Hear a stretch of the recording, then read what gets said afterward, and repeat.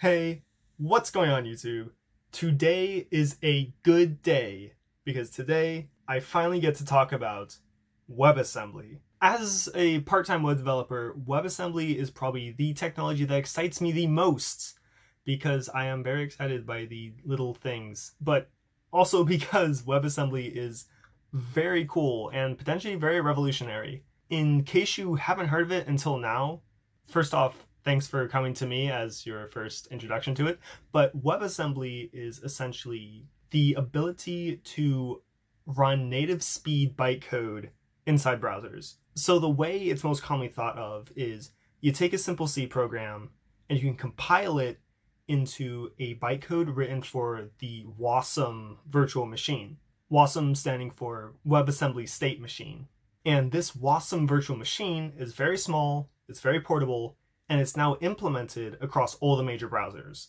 Which means instead of using JavaScript for everything front end, for a lot of very heavily looped programs, you can now compile C programs and get loops running at like native speed.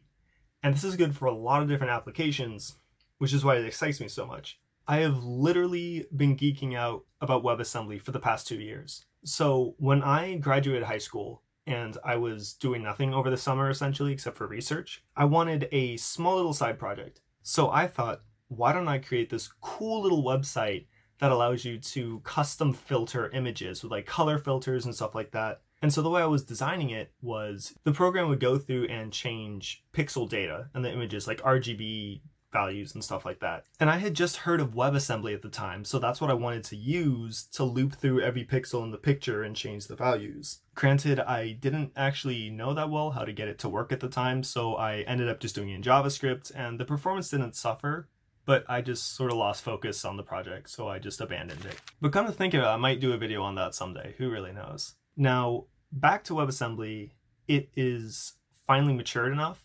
2 years ago, it wasn't implemented on every major browser, but now it is. So this is definitely a big step forward for the WebAssembly community and for web developers everywhere. So the WASM state machine isn't just for browsers. It is actually platform agnostic to an extent in its design. So you can't like select HTML tags or whatever in C. That's not what this thing does. It's designed to be just a general use, general purpose, very small, portable state machine, which means that instead of being essentially only for the browser, you could also embed the WASM state machine theoretically in any embedded device you want to. So that makes it even more potent beyond just web development, which somehow makes it even cooler. Now, I have only mentioned compiling C into WebAssembly because that's what I've done the most, but there's actually a list of languages that now have a viable WebAssembly target. So, you can compile C, C++, Rust, I think they're working on OCaml, and then there's languages that are interpreted that they've just compiled their interpreters into WASM bytecode. So now you can run Java, Lua, Ruby, Python, front end on the browser. Now, if that doesn't interest you, I don't know what will. If it does interest you, just stick around for the next 5 minutes and I will go ahead and show you how to compile C into WebAssembly and then run it in the browser. We should be about halfway through the video now, so it's probably a good time to mention, if you are not yet subscribed, please click that subscribe button if you would like to see more intro to like cool technologies or just weird projects that I do, all sorts of stuff like that. I don't plan on slowing down on this channel anytime soon. I am going to switch over to the computer view and then we can start programming in WebAssembly. Okay, so here I have the very simple outline of a website, a little index.html. And I also have a thing.c. It's only 11 lines here with like 2 spaces, so I guess really it's like 9 lines. And this is just to show you how to compile and then interface simple C code into WebAssembly. And I will be using the mscripten EMCC compiler. So that's how I'm going to be compiling my C code. There are other compilers for other languages like Rust. I'm not going to go into that in this video, but I probably will cover some like specialer WASM topics later on in the channel. Okay, so a quick rundown of the C code. All I want to do when I start it up is I'm just going to print hello world. You know, it's basically a hello world program, so I include standard IO, and it's important that for some WebAssembly modules, because they're called modules, you're going to want to include mscriptin right here. This is the C compiler, like the basic standard C compiler for WebAssembly. It's called EMCC, or mscriptin C compiler. Now, there's two ways to call this C code in WebAssembly in the browser. So the first way is if you define this main function right here, it's going to run when you instantiate the module in the browser. So when I include all this code into the browser, you're going to see hello world in the console. The other way is you can create bindings to functions like this message. That's what this keep alive decorator here is for. And then you can call that through JavaScript bindings whenever you want in the browser. So that's pretty cool. There's a lot more you can do in WebAssembly that I'm just now starting to get into. I have a whole lot of other projects to work on, so I'm just going to show you these two basic things because I also don't want to overpack this video. Okay, so we have our C code, we have our HTML. How exactly are we going to do this? Okay, so the first thing we're going to do is go ahead and compile our thing.c. But first, let me just get into my project directory here. All right, emcc thing.c. Go ahead and look what you got. Now you've got an a.out.js and an a.out.wasm.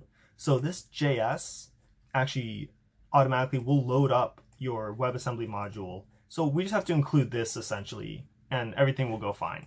So let's go back to index.html.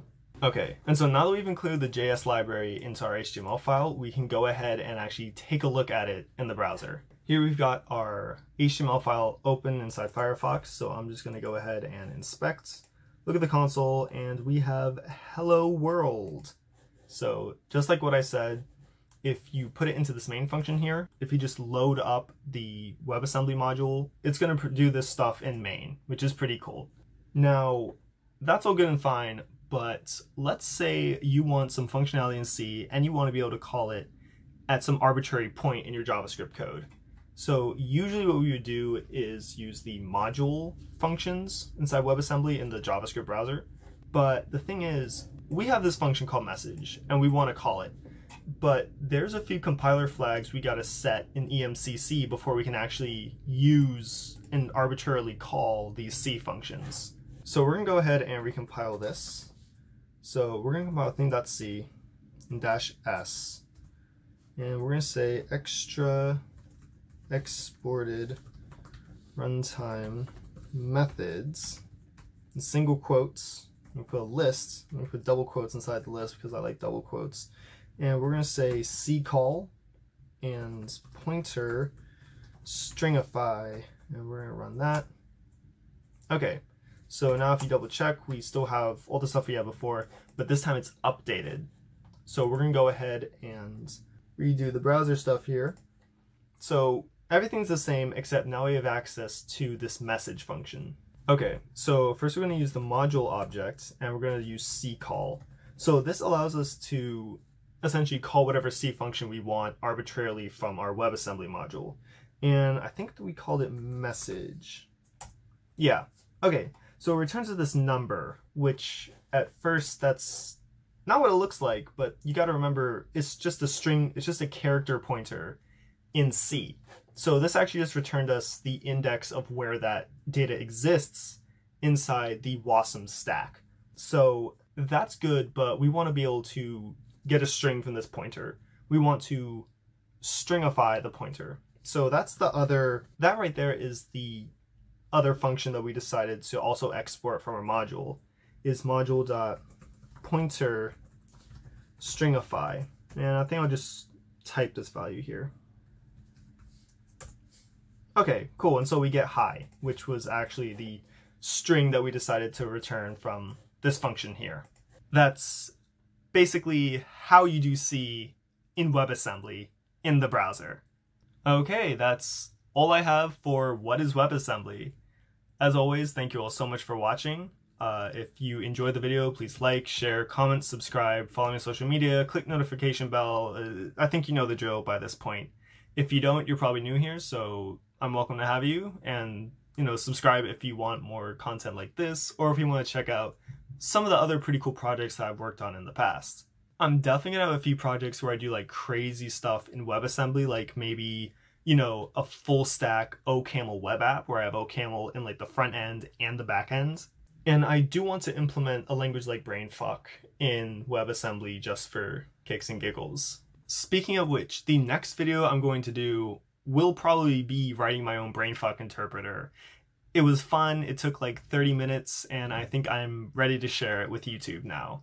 Apart from that, I don't have too much else to say, so thank you all so much for watching, and I will see you guys next time.